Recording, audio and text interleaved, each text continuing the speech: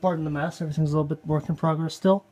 I have here a, if it'll focus, CompuServe Systems Concept SC-40 PDP-10 clone. So far I've only gotten to test the fans.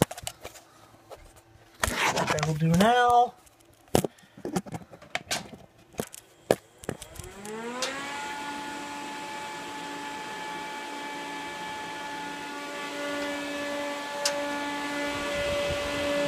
that's just the fans, that isn't the rest of the system. Don't sound too bad. I've heard worse. I have two of them sitting here, actually. So I'll give you what I've discovered so far. I wish I could turn the flash on. Hold on. Okay, now you'll actually be able to see what I'm talking about. As you can see, it's quite a bit smaller than your original PDP-10, KL10. Direct AC driven fans. Boards that can be removed. This particular one would be the supervisor or Mars service processor, I believe the original owner called them. Haven't yet identified all the chips. If you identify them, let me know.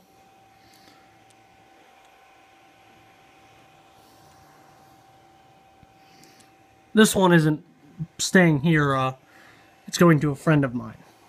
But this is the one that I have, as you can see, not in a rack. Sorry for any lack of professionalism. Well, you can see the backplane connector back there. If it'll focus, yep.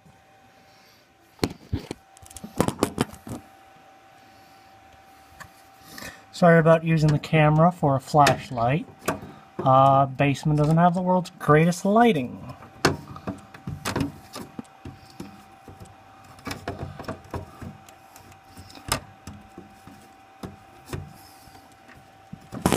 Oops. And now it doesn't want to go back in the slot. That's why I hate these little slot-based backplanes with such thin boards. Okay, got it in. Card's flexing, so let's line the things up right. Card's flexing, that's probably not going in right. Let's see what's wrong. No, that's lined up correctly. It was just odd that the board was flexing. There we go. Oh, that's why. That's not good.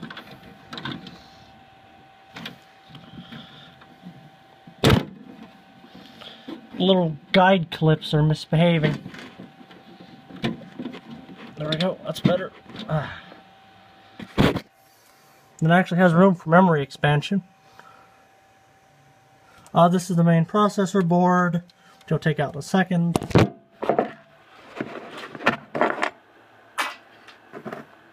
Clean off the piece of junk table.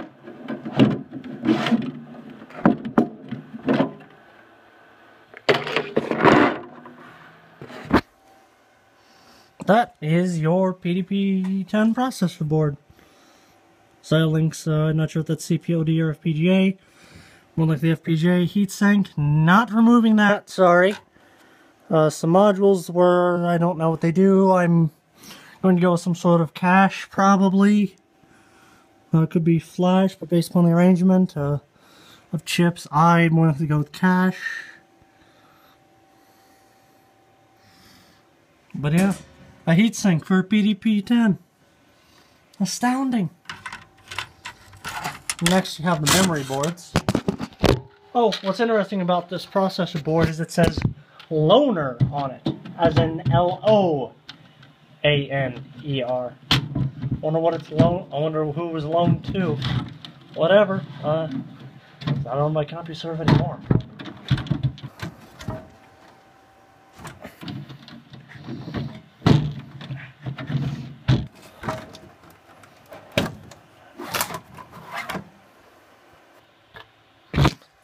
This is just a plain memory card, the third board on the back plane.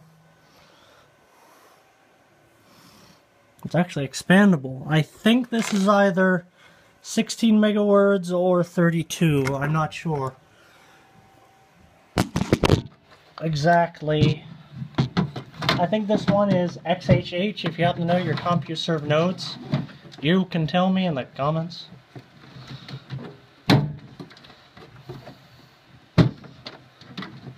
Let's see, which card is this? Does it say?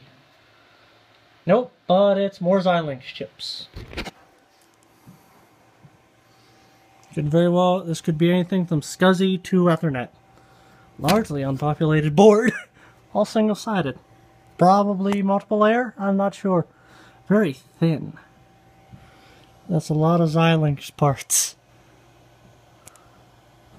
A lot on FPGAs, or CPLD.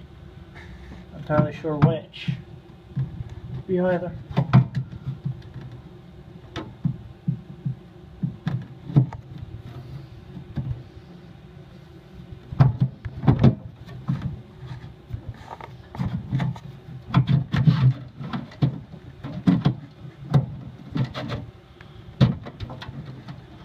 And let's see, are these other two boards identical?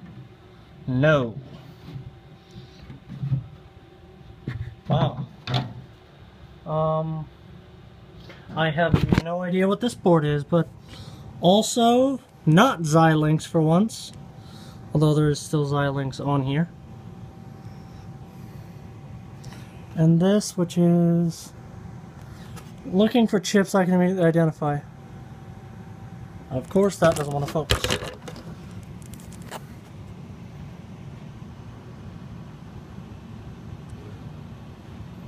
Yep. Oh, that's an NEC chip. Yep, know what that part number is, let me know. Looks like there's two of them. Could be Ethernet.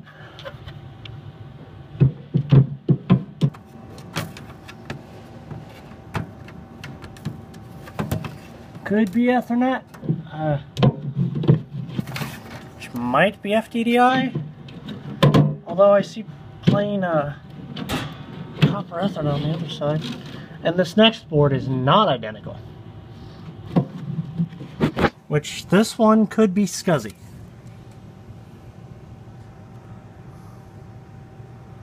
This phone does not want to focus.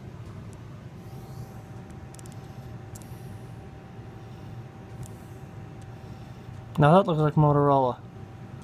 Now does it want to show us which chip?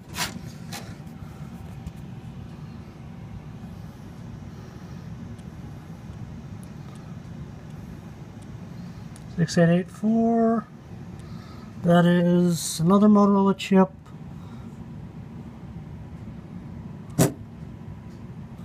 Wow, I gotta get a new camera.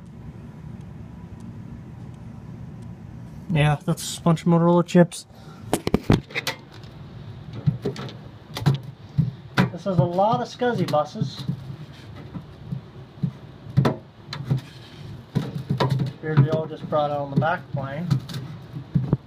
And connected to the distribution panel. Well, with a bare backplane.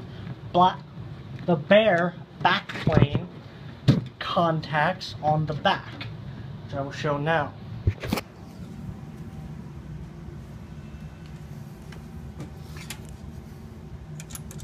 Let me get a power distribution unit off of a chair so I can sit and actually guide through this.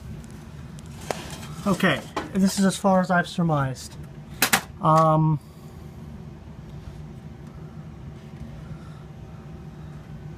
good, they're not as labeled on this thing.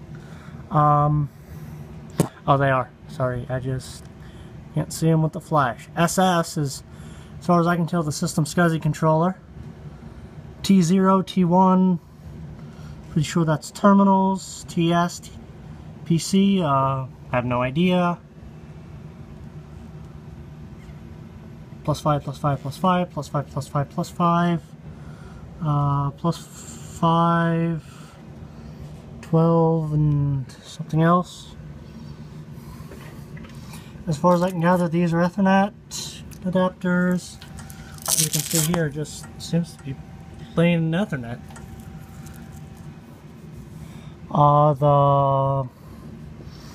Where's S0? Yeah, S0 and the rest are would be SCSI buses for the disc chains,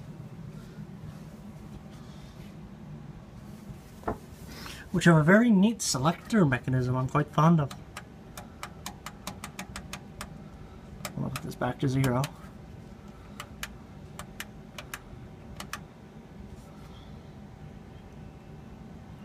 A whole 3 gigabytes. And here's the inside of one of them.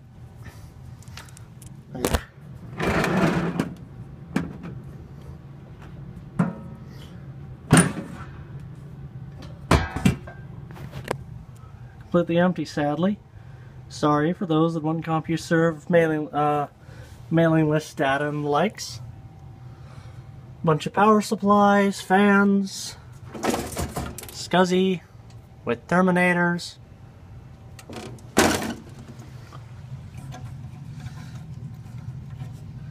Here you can see the selectors that appear to go to nothing. Oh no, wait, how do those work? They're not connected to anything. Okay then, that's odd. This goes to the lights and unit select and ready lights. I bet there's a little microcontroller on there of some sort. I might pull that out one day and update it in a later video. And there's just that's a nicely designed power distribution system, but not what I would have done.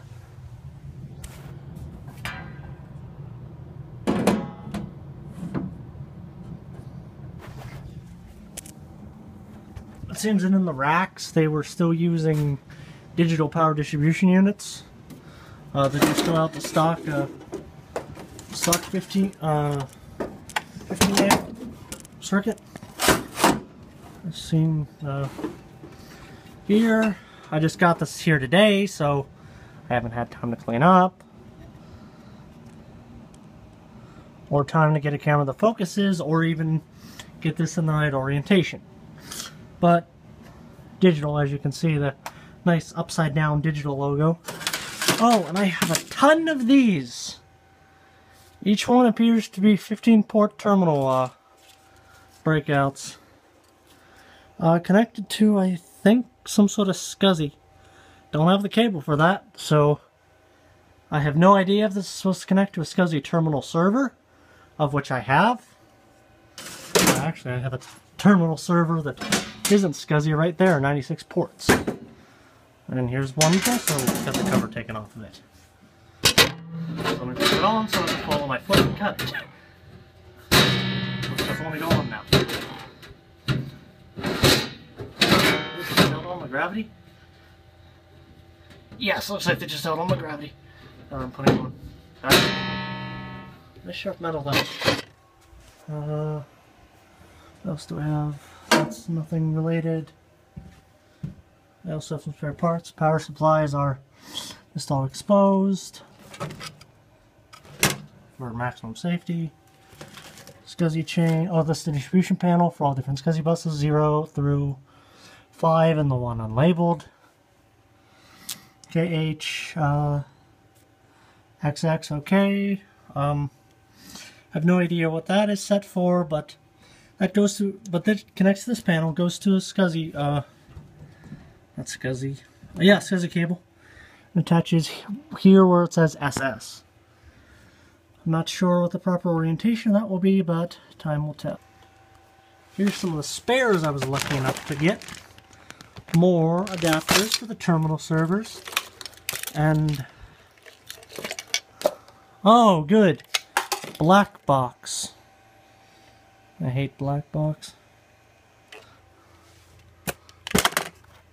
Yeah, more spare power supplies, more of these black box adapters that, as far as I can tell, are just port multiplexers. Not even port multiplexers. I have no idea what the controller for these would have been. I didn't exactly get the controllers.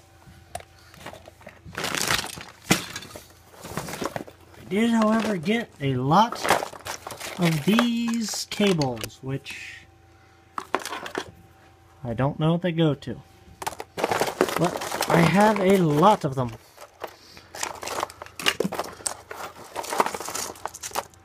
A lot. This, I think, went to one of their, what were they called? Micronodes? No idea. I didn't get one of the micronodes. Yeah. You can see the massive rat's nest of SCSI cables. And the distribution panel. 3 wires for serial. I'm pretty sure that was modified at one point, because it probably had more, which, if I'm right, that means you wouldn't get full modem control. What a shame. Your console can't have full modem control. Anyway, imaging of the drives is in the works. Once I get something that'll safely read SCSI. As you saw, I've tested the fans. Those seem to be operational. Don't have a tape drive for these, but it appears to just be SCSI. Haven't the faintest idea how to do a Mongen. Although it appears to be kind of TOPS 10. But how not TOPS 10, I don't know, because it might have derived from TOPS 10 before it was even called TOPS 10. So it would have just been monitor at the time. I have a lot of these in varying types, varying angles. Some of these are just weird.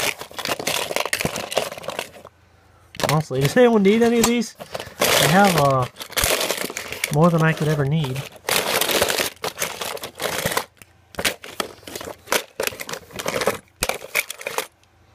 I also have a bunch more SCSI cables, but you don't want to see all that. It's just SCSI cables. You know what those are.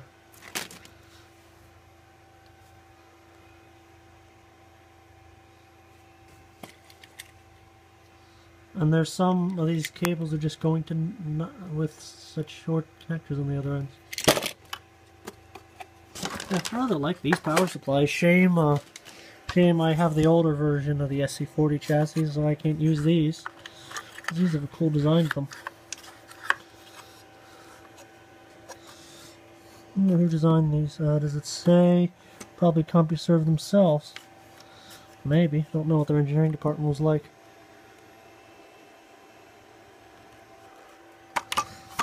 But it's rather cool. Now these for spares, but unfortunately they aren't useful for my situation. Oops. I have the older model ones, not quite like the ones that the Computer History Museum and the Living Computer Museum got. Kind of a shame though, because these are really nice modular supplies. But this one, you get to have to guess on every single pin. Well, if you can't see. Which I suppose most people watching this probably can, I just can't. Here's a bad eyesight. Let's see what else is interesting to say about these. I showed the boards, showed a basic chip overlay. I irritated you with my bad cinematography and my ranting about needing to buy a better camera. I've shown enough of my racks. I have a little bit of equipment, to say the least, and everything's a mess because of being in the middle of cleaning. And the best part is it all just powered off of a rather normal US AC cords. If needed, although it's silicone, so this won't help much, the Variac that I still need to wire up. Get to that one day. Oh well, fans work. Hope you enjoyed.